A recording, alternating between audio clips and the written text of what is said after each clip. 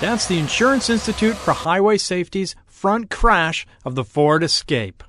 I'm Jeff Bartlett with Consumer Reports. Now let's look at this test in slow motion.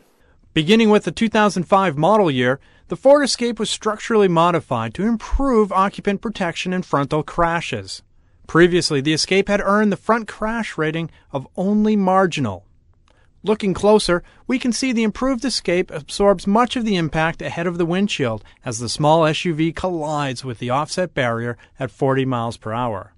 Here, the crash test dummy's movement can be seen to be well controlled.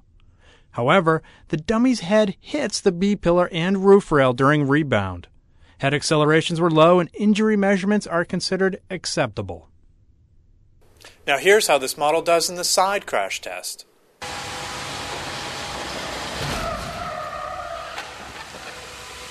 This test was done without an optional side airbag for the driver, and the results are dismal, earning the Escape a poor rating. The driver would likely suffer rib fractures and internal organ injuries. Serious brain and neck injuries are also possible.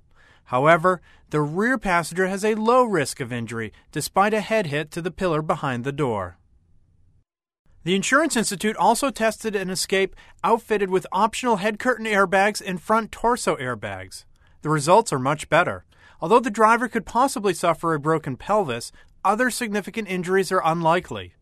The rear passenger is well protected, and the Escape earns a good rating with the optional airbags. For complete safety information on this vehicle, subscribe to consumerreports.org.